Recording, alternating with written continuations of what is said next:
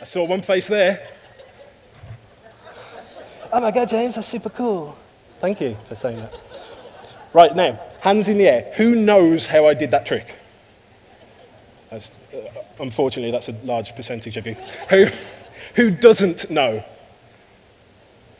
Who doesn't care? So it's 3, but okay. And I want you to write down what business you're in. Nice and big on that paper. Now, that could be the airline industry. It could be the insurance industry. It could be the travel industry. I don't know. You know. Just write that down big on the paper. If you want, you can take a photo of it and do a tweet at me. What I'm going to do now is I'm going to share a little case study with you. Names have been omitted for obvious reasons.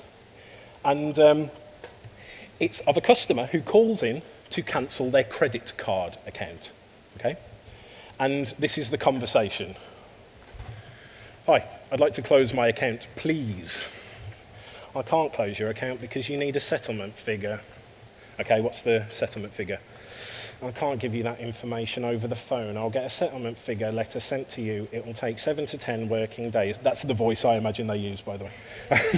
Okay, I'll just pay the balance by debit card right now so you can close my account.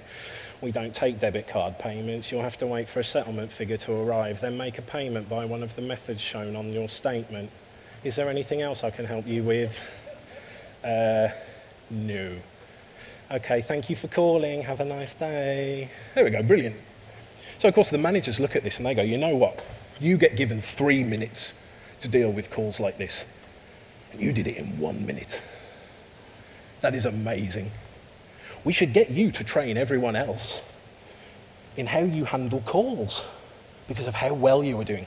The quality was perfect. We had it quality assessed.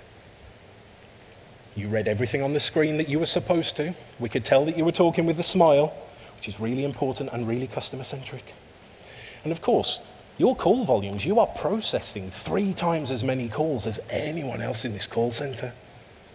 Imagine if everybody did things the way that you did things. We could process 3 times the amount of calls or get rid of a bunch of staff. How amazing would that be? So everybody's happy. But what has actually been achieved for the customer?